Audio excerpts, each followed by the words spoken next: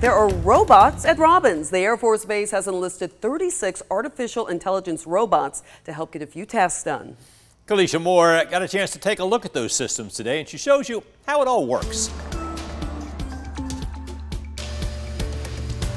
This is a multi-million-dollar robot, custom designed just for preparing radomes, better known as the nose cone on a fighter jet, here on Robins Air Force Base. There's a digital twin of the robot and the radome on the screen. It allows the operator to interact with the robot very intuitively. So the robot does exactly what they tell it to do, and the robot shows them what it's going to do using the augmented reality projection. Shane Groves is the Air Logistics Complex expert on robotics and automation, and says they brought in the robots as a test, and soon they'll add 2 more. In this process, each cone needs a certain amount of sanding. Done by hand, the work could take hours.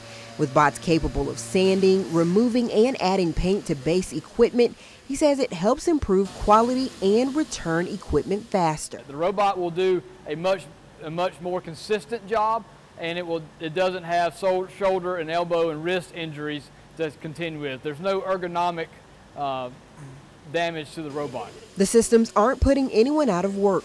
Instead, they're supplying benefits everyone can cash in on. The ultimate goal is to have the workers that were doing this job manually migrate to running these robotic systems. So we're trying to grow their skills. We're trying to make sure they have the training they need to run these systems and be productive. In Warner Robins, Kalisha Moore, 13 WMAZ News. Robins currently leads the entire Department of Defense in the use of robotic systems. Grove says they plan to double the number of robots over the next 5 years and the number of tasks they can handle, which would cost them multi-millions in dollars.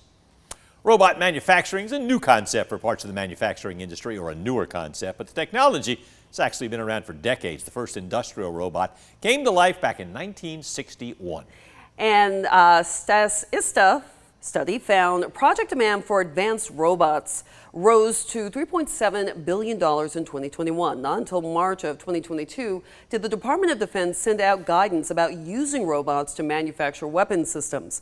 They advised agencies to integrate robotic work into the manufacturing supply chain. Some downsides to robotic production include increased safety risks and high cost of initial implementation.